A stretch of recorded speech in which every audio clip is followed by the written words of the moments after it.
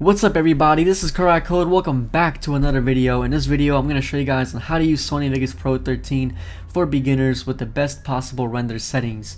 This is going to be a simple and easy tutorial to follow, so let's go ahead and get started. The first thing you guys are going to want to do is open up your Sony Vegas Pro 13. Once you guys got that done, you're going to see a whole interface right here. Now it might be confusing at first, but trust me, with practice it becomes very simple and easy. It's going to be secondhand nature.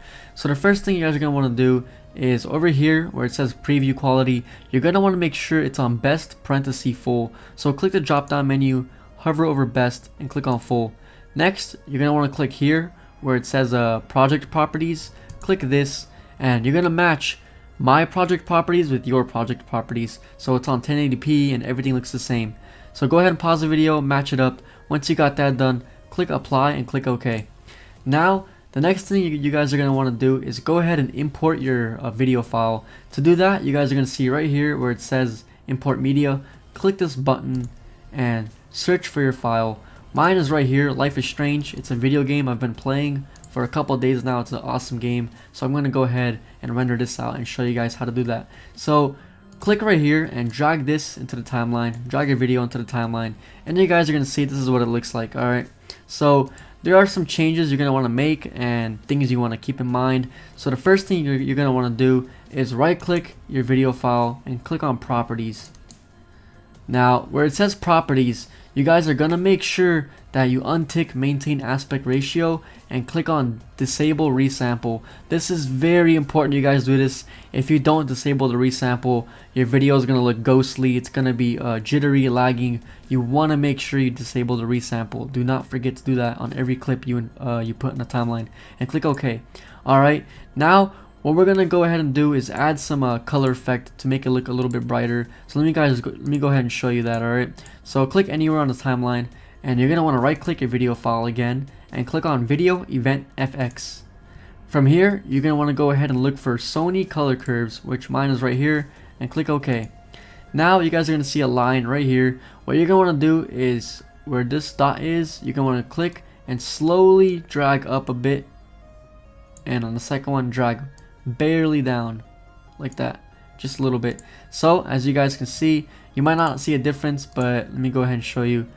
If I take out the effect, you guys can see it goes from light to dark. In my opinion, there's a pretty noticeable difference. You guys can see light and dark. So I'm going to go ahead and leave it to light. And now what you guys can also do is add a fade in offset and fade out offset. So let me guys go ahead and show you that. So right here, if we scroll to the timeline, you guys are going to see a little blue looking arrow right here where it says fade in offset. Click that and drag all the way up to 20 or 15, whatever you guys want. So my fade in offset is on 0, 0, 0, 20. Do the same thing to the ending. Scroll and set that to 20. Alright, now what this does, as you guys can see, instead of your video just playing right away, what you're gonna do, it's gonna fade just like that, and then in the end it will fade out. Let me go ahead and show you. Bam, there you go.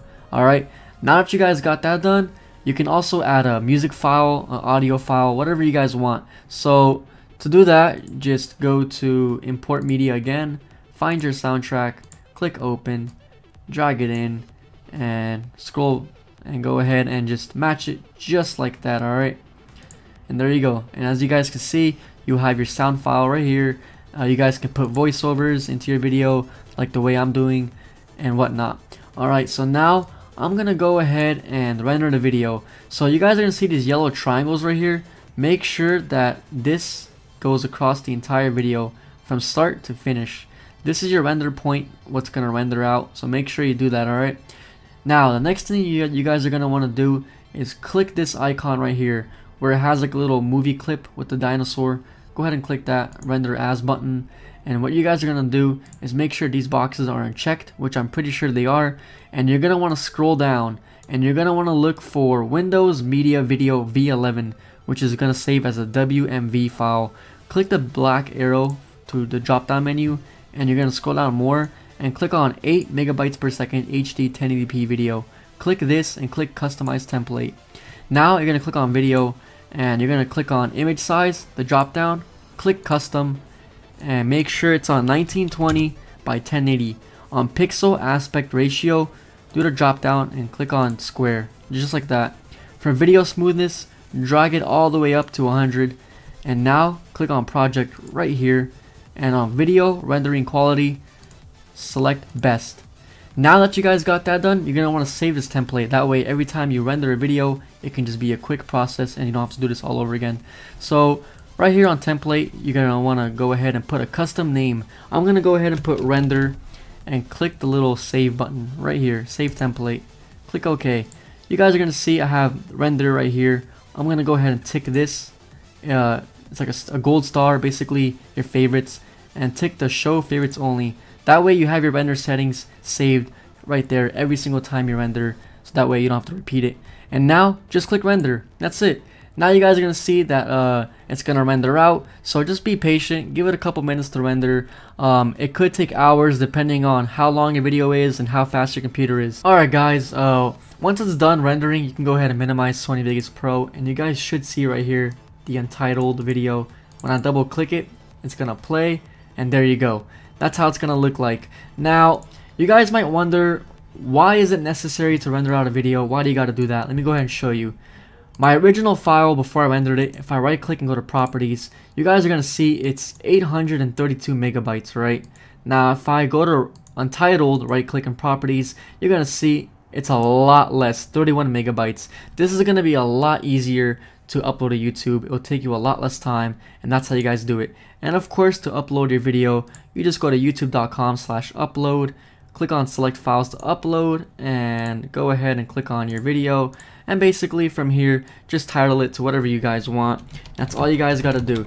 Thank you so much for watching. This was CroatCode. Make sure you guys drop a like below if this really helped you out. Go ahead and comment below if you have any questions I can reply to. And with that being said, I hope you guys have a good one.